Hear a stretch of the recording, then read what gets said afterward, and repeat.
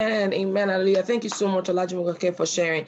Guys, start from where you are. Look at what she did, a pack of Ribena. I'm telling you, the blessing of being a blessing, is it the feeling, is it the emotions, is a lot. And I pray the Lord God will strengthen all of us in Jesus' name. Amen. This morning, I want to begin the journey of talking about personal revival. We'll do it today. We're going to have activations tomorrow. For those that are new on the platform, we usually have prophetic activations training. The Lord is nudging me about dreams. We're going to look into dreams, interpretation or something like that tomorrow. And then we'll also practice word of knowledge as well. I'll share. So we're going to do all of that. But today I want to talk about, let's start. So we've come from a journey of what the Lord is saying about what God is saying about Ezekiel 37. After such a great time from Ezekiel 36, you come into a place, you find yourself in a valley of dry bones. And now we are in this place of dry bones. And we're wondering, God, what is next? One of the things that we need to steward is personal revival. The same time, with 6 a.m. same time, we meet every time, but instead of just teaching alone, there will be activation. So what next, God? And the Lord was speaking to me, and God, boy, I want to recommend this book. This is what I'm reading right now. I don't know if it's a good way to show it. I don't know if you can see it, if I should go back or front. I don't know. The light is just bouncing on it in a way. Let me try and off the lights. Maybe you see better. Okay. Open Heavens by Bill Johnson is his latest book. What I want to do is I will tell the team to get a link tomorrow because I don't know if it's in Nigeria yet. If you're in Nigeria and you're interested in getting a copy, I want to speak to someone that is in the UK that usually can help us ship it in. And she might help us. I'll ask if she can help us ship in for free or at a token. If it's available, right, I will let you know the cost.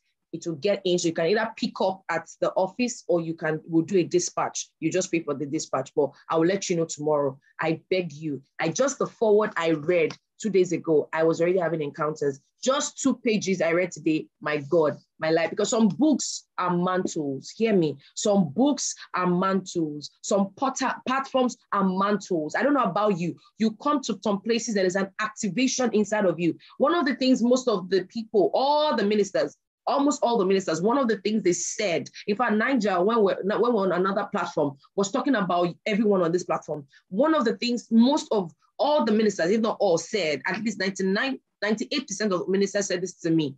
You may see there's something about this platform. There is this hunger on the platform. There is this desire on the platform. There's this hunger. And guys, I know one of the things the Lord has blessed me with and is blessing me with is hunger. And I release it right now as I'm speaking right now for somebody that you're in this place of you've been on the same level. Yes, referral has come, you are pumped, but you find yourself struggling to keep the hunger alive. I just release the activation of the Holy Spirit. I release grace that you will perpetually be hungry for the things of God. You will pursue God. You won't be satisfied by the wonder of yesterday. You will pursue an hunger for more in the name of Jesus. So one of the things I need us to understand is personal revival. And we're going to start this journey till maybe next week, the Lord says otherwise. And I'm going to leave us with this question. Today, I want to say this. Are you ready? What will it cost you? Let's talk about what will it cost? What do you really want? What will it cost? And what do you really want? Do you really, really want personal revival? Do you really? And I want to open you up to what does it mean? Personal revival. Revival literally means a reawakening, a coming back to life, a coming to life. The Lord restoring something to where it should be, how it should function. So imagine you are living a life of constant coming to life, a life of constantly being reawakened, meaning that there is no high and low. Every time there is an encounter, every time either you're encountering the God through his word. All right. So I want to show us a few things this morning to prepare the ground as we pursue. Guys, Kalobo Shataba. God is eager. Guys, can I tell you?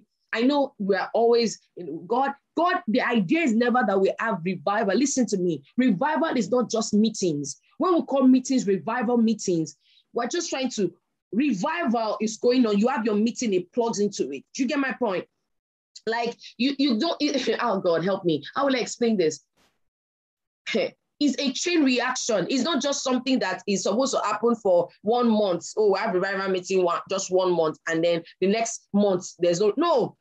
There is a way we can enter revival and sustain revival. And I'm going to use a case study. And I'm using this case study because I've been there. All right. And yesterday I was on a call with someone, a leader in Bethel. She used to be a student in BSSM and in their prophetic ministry. And she said something. She was talking to me about something, and I was just speaking, and the power of God was just happening. And she said, "Oh, for instance, in Reading, there's an open heaven." My God, it hit me. It hit me because I realized that truly there is an open heavens in Reading. What if there can be open heavens in your house? What if there can be open heavens in your business? What if you can come into a reality where there's open heaven in your ministry, in your marriage, in your home? Is it possible? Have you watched all this science fiction movie that the portal, it's funny, please forgive me, the portal to enter the other world, a trans world or something, is in one location. They are fighting to get to a particular location because that's where the gusher is. All right. Can I put to you today, there's some people's home that are gushers. You enter some people's home and you cannot help but be joyful. There are portals, there are open heavens. So we're going to be looking at this idea of revival, personal revival and open heavens. What does it mean to function in open heavens? What will it cost to maintain? Listen, you are not paying the price for redemption, no, but you have to work out your salvation with fear and trembling. And I love the way Bill puts it. The reward outweighs what you give, because even what you give is by grace. But can I tell you, I will lie to you if I tell you there isn't a cost. If I tell you there isn't a sacrifice. If I tell you that our lives should not be lived in a moment of constant surrender to God, I will lie to you. Sorry, give me a minute. I will be lying to you. I will lie to you if I tell you that there isn't a cost. If I tell you that there isn't a cost to following this Jesus. If I tell you that there isn't a cost to experiencing personal revival on a constant basis. Can I tell you what I mean by having a continuous personal revival? It means that, yes, you've had, you never run out of hunger. You will never run out of your wonder, my God. I don't know if there's somebody excited about what I'm saying this morning, that your God is asking you, is inviting you to a life of perpetual encounter, a life of perpetual joy, a life of perpetual peace. Hear me. I'm not talking about just activity. I'm talking about that where you are in your moment, you are experiencing Jesus as you're reading the scripture, you're encountering God. As you are praying, you're encountering God. On the road, you're encountering God. At the place of work, you're encountering God. Even while watching movie, you're encountering God. While having conversation, my God, I'm saying a life where God is present 24/7. The reality of living a life where God is present 24/7. And I'm not talking about how many hours at all. So the first thing, because there's so many things I want to talk about this, and now if you know me, that this, by the grace of God, this is my heartbeat, that everybody will encounter Jesus. Everybody will live a life that is being revived on a daily basis. Everyone will come. I'm telling you guys, it is possible. And I'm using case study of places. And I'll show you how they have been able to steward. Guys, was on this call. I was sharing with you a testimony in Bethel. That testimony is more than 10 years now. A testimony where the Lord was blessing people with $1,000. They were in a meeting, a small group meeting, and a word of prophecy came out. The Lord is going to give everybody here $10,000. Now, when I'm talking about, I'm not just talking about money. I'm giving an example of how they've been able to steward encounters. I was speaking with somebody yesterday that said, I got used to seeing gold dust and angels' feathers. They see feathers while worshiping. Can I share this with you? And let me tell you the power of stewarding of these things, that as we share it, if you are hungry enough, guys, there are times I've seen things and I realize it's my hunger. And that's why there's some things I am learning not to expose my spirit to. When Africa was saying this thing about what you are listening to, Dama was saying the same thing. What you're seeing, what you're saying determines how you stay under the realm of open heavens. You have to be conscious of your environment. They gave that testimony 10 years ago. Till today, that testimony is still reproducing itself. Till today, that testimony, the last time I shared it here, somebody came to testify. About 2-3 people testified about the Lord blessing them. Even myself, when I was done sharing that testimony, I got a testimony. How have they been able to steward such a thing that they are living a life of open heavens, that when you go there and you're truly hungry for God, you contact it and you go, my God, get ready, guys. If you have not listened to anything that have been said, this is a season of activation. This month of November, some of you will strike a chord that you will never be able to recover from. Some of you will eat a gusher that will forever keep gushing. Some of you will come to a place of encounter. Under these open heavens, there will be clarity of vision, clarity of who you are. If there's anything I love to say, John the Baptist was so clear that he was not the Messiah. Some of us, we don't understand that. Give me a minute. Thank you, Jesus. I don't know if you can hear me. Can you hear me? Can you hear me clearly, please? I had to do that because rain is falling. Just type in the comments if you can hear me clearly. Yes, we can. All right, thank you. Jesus, John the Baptist was so sure he was not the Messiah. That is one of the things I'm expecting God to do in this season as we study personal revival. My scripture for today, I have 2 scriptures, and I want you to go and think about it. Because the Lord told me I'm looking for just 12 people minimum. If I can find 12, if I can find 100, that is saying, PI, I am ready. Let us go on this journey of discovering open heavens and personal revival. When I use the word personal, because the moment one person is on fire, you can spread the fire. The moment is like the God gave me an illustration of a candle. One person burning can light up many people. So what am I saying? Matthew chapter 13. Matthew chapter 13, verse 44. Heaven's kingdom realm can be illustrated like this. A person discovered that there was hidden treasure in a field. Upon finding it, he hid it again. Because of uncovering such treasure, he was overjoyed and sold all that he possessed to buy the entire field just so that he could have the treasure. Heaven kingdom realm is also like a jewel merchant in search of rare pearls. When he discovered one very precious and exquisite pearl, he immediately gave up all he had in exchange for it. Oh, shalabaka. Let me read this to you. The most accepted interpretation of this proverb is that Jesus is the treasure. But Jesus thought that the field is the world. The breakdown is this: for a believer doesn't sell all he has and then buy the world to find Jesus. It is more to see, it is possible to see that Jesus, what we're saying, so structure, what I'm trying to say is that personal revival, you find a treasure.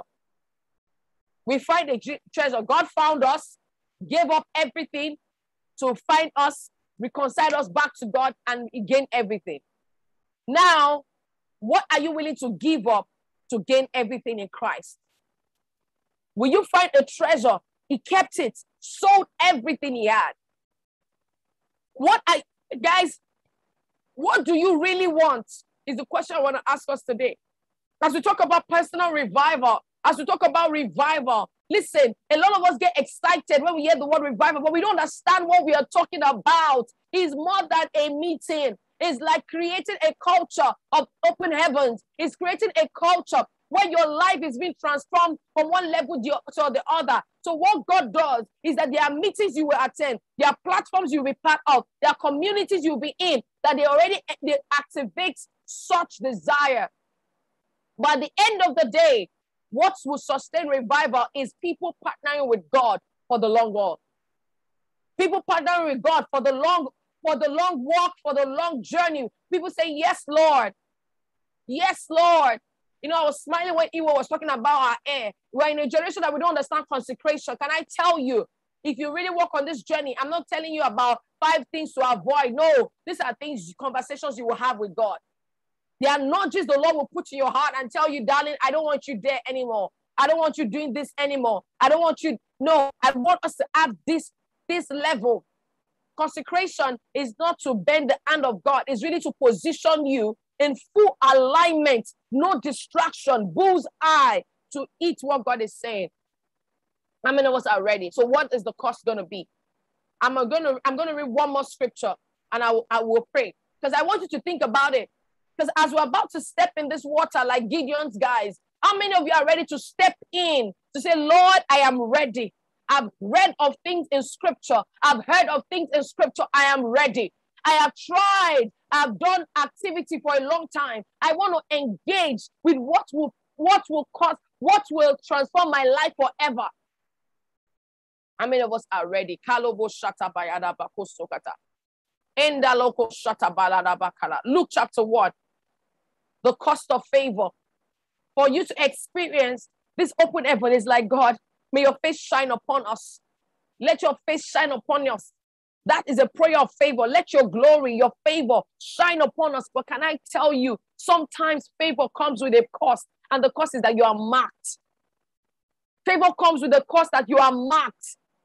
It's almost like you are marked, guys, for life. And we're going to look at the story of Mary. Picture this, like you and I, we're ready for what God is set to do. You're ready. And then Mary is there planning a marriage. And then the Lord comes to interrupt. Sometimes favor is an divine interruption. The angel came and said to Mary, you have found favor in the sight of God. This AKA, you found favor in the sight of God. Grace be unto you. You are anointed with great favor. Mary was deeply troubled. They say you are favored. You are deeply troubled because all these greetings. Okay, where are we going with this? He says that do not yield to your fear, Mary, for the Lord has found delight in you and has chosen to surprise you with a wonderful gift. My God, with a wonderful gift. Guys, do you know what that is? You're going to birth what has never been done before. And you're going to live with a stigma that till today they think that you gave birth to an illegitimate child. Till today, if you read later in the Gospels, there was a time the Pharisees were saying, we will know who our father is. Almost like, okay, who is your own father? Because they believe, who will you explain? You would think that God will come and say, I was the one that gave Mary belly. Please don't judge her. But God never did that. Between you and I, Mary, you know what we carry. Are you okay with that? Mary, I'm the one that's put this seed inside of you. I'm the one inviting you for personal revival. I'm the one giving you these dreams and revelation. And people might not understand. Some might think you are even possessed. But you know, staying in the word of the Lord, that this thing that you see is the Lord and is ushering you into himself. The Lord is giving you instructions.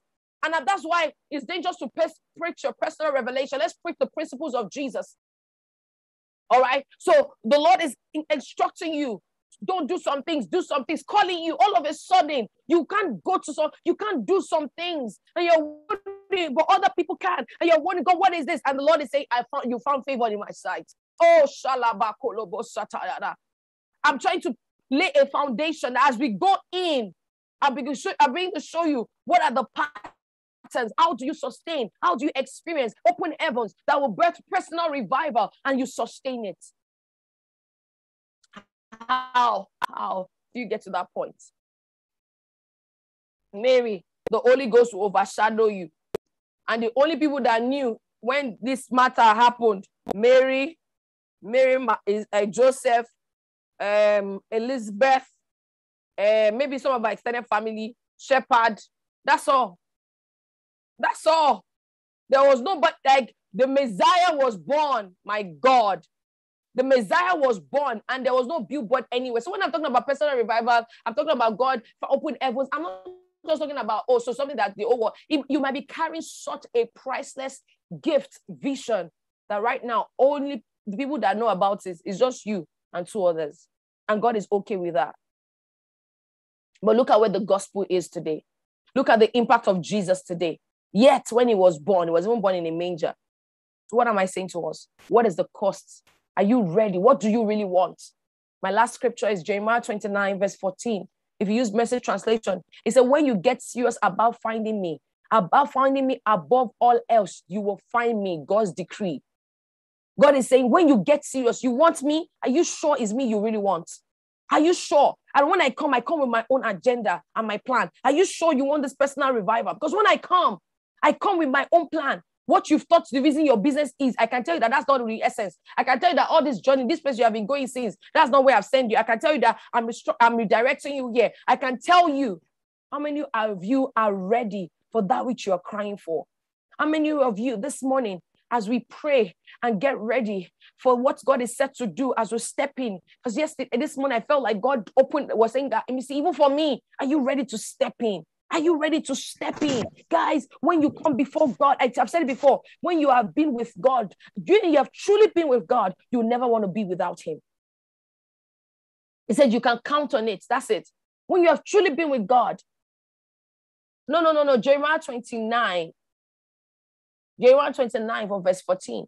Jeremiah 29:14. When you have truly been with God. When you have truly been with God. So this morning, the song in my spirit is, I surrender all to you. Everything I give to you, withholding nothing.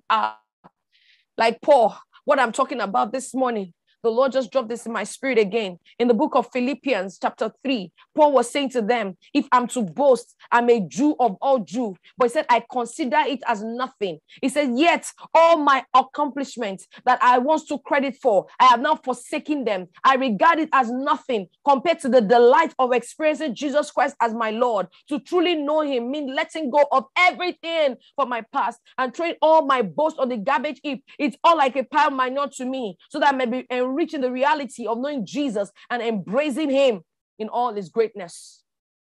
My passion is to be consumed with him. My passion is to be consumed with him, is to know Jesus more, is to ensure my heart is guarded and preserved. That so when the glory begins to come, when the glory begins to show up, I don't take his glory. I don't get in his way. Lord, you can knock me out. Lord, yes, Lord. When I mean that by that is when he was wrestling, when Jacob was wrestling and they knocked his hip. Whatever I need to, whatever is the cost. But guys, this prayer is very weighty. Do you really want that? Do you really want that? The little I know about my life is the fact that some days I cry because what people can just do, I just can't do. The joy of stewarding your heart with the Lord, ensuring that nothing pierces that heart, ensuring that you are carrying God's glory with such level of responsibility, humility, and love. Ensuring that mammon has no place in you. Ensuring that you are not using God to get yourself famous. Are you really ready for it? We are people of your presence. We will wait and we will stay. We fix our gaze on you, Jesus. We will wait and we will stay. We are people of your presence. I will wait and I will stay. I fix my gaze on you, Jesus. I will wait and I will stay. Your progress report today, I want to give you an assignment. I want you to ask the Lord, Lord, what will it cost? What will it cost to live under the realms of open heaven? To live conscious of what Jesus has done? To live a life that is full of, that you are experiencing God on a daily basis? What will it cost? Not to have rising and falling moments. What will it cost? Can I tell you one of the things? You must be a student of the word. You must. I said to someone yesterday, the fact that you don't take permission, you don't create time to take in breath. You cannot, I'm trying to create time for God. That's the problem. He is an option. When it becomes the all in all, you know you can't function without being with him. So what happened is every other thing you plan around God. Not plan God around your schedule. Plan God around all every other thing you want to do. And I pray the Lord will bless us this morning in the name of Jesus. I'm asking you again, what is it going to cost? What is it going to cost to build according to pattern? What is it going to cost to follow God exactly? To follow God with your whole heart? What is it going to cost? What is it going to cost? Ask the Lord, God, what are you asking me to do? Are there things I need to give up? Are there things I need to embrace? Are there things I need to do? Ask the Lord this morning, write it down and look out for God's instruction as you go through the day. Look out for what he will nudge your heart into. Look out for his instruction and write it out. Write it out. But guys, can I tell you something? Get ready for what God is to do. Let me read something I saw. And I jumped because I felt like, wow, I never knew. I never knew. One of the things we're going to be examining is how to, the definition of revival, burden of sustaining revival, and God's goal for revival. But that's not where I'm going. There's something I saw that threw me. There was a man, and he said, he is a man. Right, that's it. I'm going to, and I pray over, yes, I read this because it's just put in by someone, but this is exactly my heart. Years ago, I heard of Dick Eastman, one of the great fathers of prayer in the earth, speak concerning how he carries a bag of seed on his shoulder. And this seed is spiritual hunger. Everywhere he goes, he throws that seed and people become hungry for God. Ladies and gentlemen, I know of one thing with all sense of humility, that one of the things the Lord has done for me, and one of the graces, one of the burdens on my life, on my heart, is spiritual hunger. And everywhere I go, to the glory of God, I've seen the Lord take these things and pour it on people. And that's why I'm not surprised when Pastor Shego, Pastor Femi, a lot of people were saying to me, my sister Kika, that PI, let me see, there's something about people are hungry. Literally, they were like, when they come on this part, people, you're pulling. And I just pray for anyone under the sound of my voice once again, come into a season of perpetual hunger for the things of God. In the name of Jesus, let there be an impartation over you, where you will not just be, you will just love God. You will respond to his love. You will pursue him. You will read the word. You will pursue in prayer. You will just be hungry. You will just be seeking. You will not be able to rest. A lady came for When Friends Pray years ago, and she said she could not stop praying for 7 days. Her mouth could not shut. She had such an encounter that her mouth just kept beeping. She couldn't keep her mouth shut. I pray for you. You will not be able to remain without going deeper in your hunger for God, without going deeper in your pursuit for God. In the name of Jesus. In Jesus' name we pray. Amen. God bless you guys. And I'll see you tomorrow as we go in, exploring your dreams, stewarding encounters. What do you do? And then we'll begin to look into also, we're going to do a bit of word of knowledge activation tomorrow as well. But we are moving in that way for this open heavens, guys. So when the Lord said, come alive, Ezekiel 37, dead come alive. That's what God is saying. So we're coming alive. Personal revival, guys. I've had moments, I've read my journals. I'm the same prayer I'm praying as what I'm praying. Father, Lord, I don't want to be tired. I want to be disciplined. I've been praying same prayer. I saw my journal of 2010 again yesterday. Same prayer. But one thing I can tell you, I've never had a better yes. God keeps propelling me. God keeps propelling me. Even if I want to, it's too late to give up. He keeps propelling my heart and has given me the grace to obey. And that's something else you need to learn. The grace to surrender and obey at all costs. And the Lord will help us all in Jesus' name. Amen. God bless you. And I'll see you tomorrow. The team will drop the link for yesterday's meeting so you can go back and listen. You guys, go back and listen. Go back through. If there's anything that jumped in your spirit, even from referral, go back and listen. And the Lord will bless you in Jesus' name. Amen. Have a blessed day. The team will be here for a bit to share all the things you need. Amen. Get ready. Don't forget your progress journal. Write into it. Get friends. If you have friends on this call, or if you're in a Telegram group, or you have friends, just call them. You guys do your progress. We are coming to the end of the week. Make sure you do your presentation. Go over your progress report of the week. Sit down with the Lord. Discuss with God. Ask questions. Write down. This is no joke.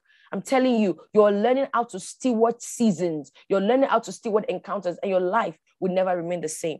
Amen. God bless you.